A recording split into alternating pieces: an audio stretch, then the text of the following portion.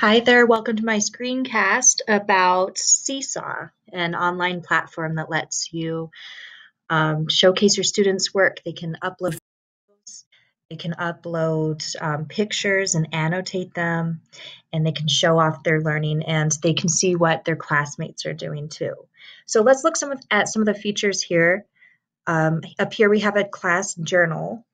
So that's where their work is going to appear. And you can create here, you can post to a student journal, or you can send an announcement to the whole class. Over here we have the inbox, so you can make announcements to families if you invite the families to join and they enter their email information. Again, we can post to the student journal or send an announcement to everybody. What I really like about Seesaw is that we can tag student work based on either the subject matter or the medium it's presented in. And you can also assign a star rating to student work.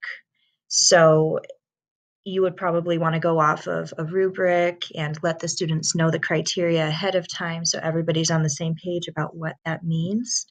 But I think that it could be very useful. I'm very interested in having students rate their own work on Seesaw. So or here we have the class blog. This is something I wouldn't want to do until everybody had, at least 3 assignments or 3 pieces of work that they're showcasing. I would want to wait until they had built up some kind of portfolio.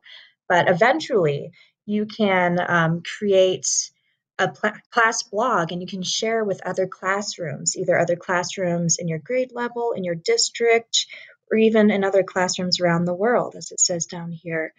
So I'm very interested in that because once students have an authentic audience, they are very motivated to create meaningful work and put more of their whole selves into what they do.